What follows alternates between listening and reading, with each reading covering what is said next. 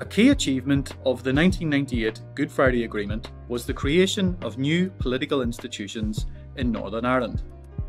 These institutions were designed with key principles of power sharing in mind, so that nationalists and unionists would have to work together in the day-to-day running of Northern Ireland. Although the power sharing institutions have worked as intended at times, there have been long periods when Northern Ireland has been left without a government because the institutions have collapsed. This problem appears to be getting worse.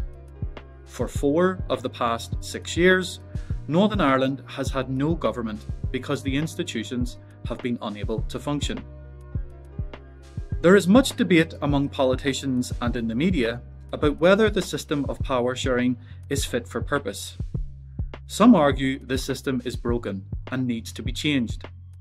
Others disagree